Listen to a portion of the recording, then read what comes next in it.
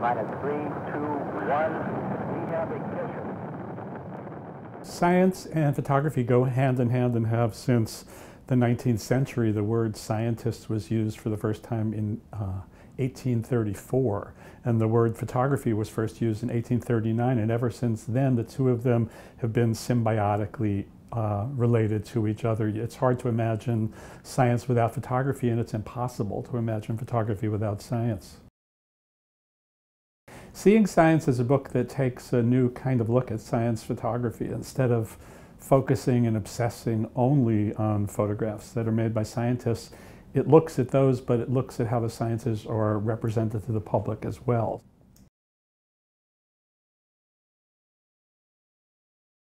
Because science has become so important in our lives, our everyday lives, in our futures and in the future of the planet, too, it's important for people to look at and understand and feel more comfortable with science photography. And this book is important because it does it in a way that no other book has done it before. I mean, one of the images in the book that kind of fascinates me and really changes the way that people think was Earthrise, which is it's probably the best known science image ever, that was taken on the Apollo 8 mission on Christmas Eve in 1968.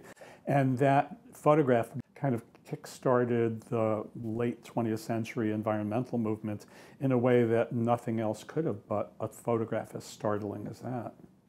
These are photographs that help us think about who we are, what we're doing, what's going on in our lives, what comes next, right?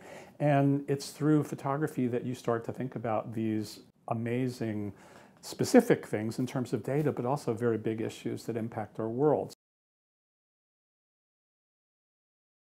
Doing this book has changed my life and certainly changed the way I look at photographs. And I've been working with photographs for decades and doing a lot of exhibition and book projects. As a visually engaged person, I'm really interested in looking, and you realize that science is all about looking, and this lets you think about that, and this lets you experience that.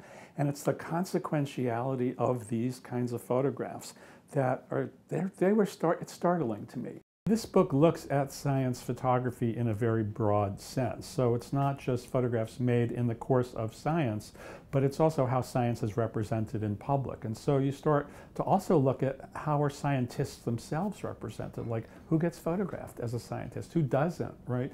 And so the book looks at the role of how women are represented in the sciences. It touches on how race and difference and cultural difference is represented in the sciences, and also doesn't necessarily take science images as a given, but makes you understand that sometimes they're constructed. By taking a step back and looking at science photography from a little bit of a distance and with a little bit of a more critical perspective, right, it starts to touch on issues that don't normally get touched on in books like this.